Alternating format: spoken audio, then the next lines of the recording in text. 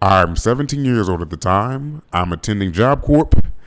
There was a nigga who I had an issue with by the name of Craig. Craig, like most of my fellow attendees of Job Corp, would soon fill up the prisons and jail systems in Alabama, Mississippi, Georgia, and any other state below the Mason-Dixon line. Just it is what it is. So, he just always teased me a lot, call me out a bunch of things. Big lip nigga, you nerd ass nigga, woo.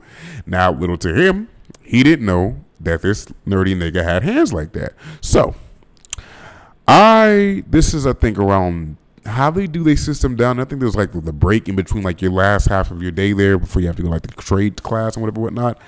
I'm walking on the path by myself. He walks past me.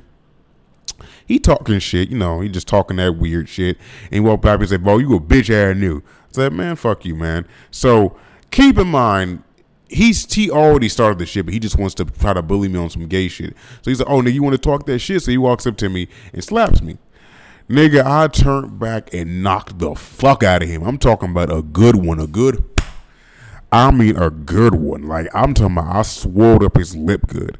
And the word that went around the center at that time was like, man, because at that time they used to call me Lost and Found. Lost and Found put Craig on swole. Lost and Found put Craig on swole. Lost and Found put Craig on swole. Lost and Found put Craig on swole. And I nigga learned, man. He learned, I'm gonna tell you, my experience in Alabama was not the most joyous of ones. I did not like the shit I had to deal with out there, but I will say that was one of those experiences that I had growing up that let me know that I can be a man. You know what I mean? Like, you spend your whole life getting trampled and talked about and stuff like that. But that was one of those moments that let me know, like, no, like if some shit worse come to worse, like I can really handle myself and it can go down.